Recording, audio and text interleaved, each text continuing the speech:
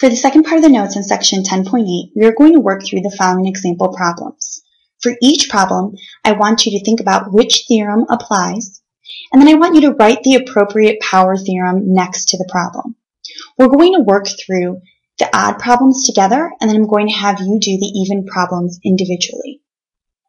For the first one, we should be thinking about the chord-chord power theorem. Remember, we're working with one chord at a time. So we can say that the yellow segment, which is 3, times the purple segment, which is x, must equal the product of the blue and red segments, which is 6 times 2.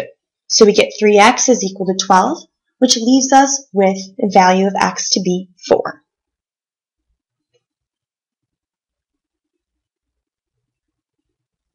Moving down to number 3.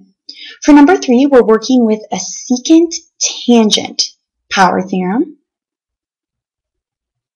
And if you recall, for this one, we're going to take the tangent and multiply it by itself, and then set that equal to the entire secant segment times the external part. So the tangent squared, or you could think about it as the tangent times itself, would be 6 times 6, or 6 squared. We're setting that equal to the entire secant segment, which is the entire orange segment, which is x plus 5. We're putting that in parentheses because it's a binomial, and then we're multiplying it by that external part of x. Distributing the x, we end up getting x squared plus 5x, and that's equal to 36. Since we're working with the quadratic equation, we want to make sure to set the equation equal to 0. I'm not showing this step here, but I subtracted 36 from both sides of the equation. Let's go ahead and factor. We want to find two numbers that multiply to negative 36, but add to positive 5. Those two numbers are 9 and 4. Positive 9, negative 4. Don't forget we have to set each of those factors equal to 0 though. So we end up getting that x can either be negative 9 or positive 4. Since we can't have a negative segment, we have to go with the positive version for the answer. So x has a value of 4. For example 5, we're working with the secant-secant power theorem. Remember the shortcut I told you, or the way to remember it, is you could think about secant times the external part and set that equal to the other secant segment times the external part. Well, the entire yellow secant segment here is going to be x plus 3. Then we have to multiply it by the external part, which is 3. Then we're going to set that equal to the entire secant segment, which is the green one here, which is made up of the 2 and 4, so it's 6. And then we multiply it by the external part, which is 4.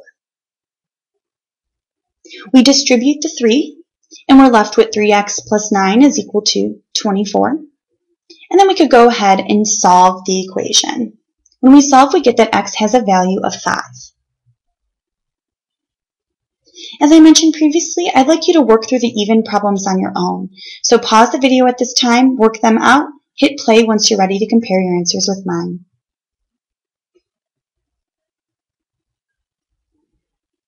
For number 2, we should be thinking about the chord-chord power theorem again.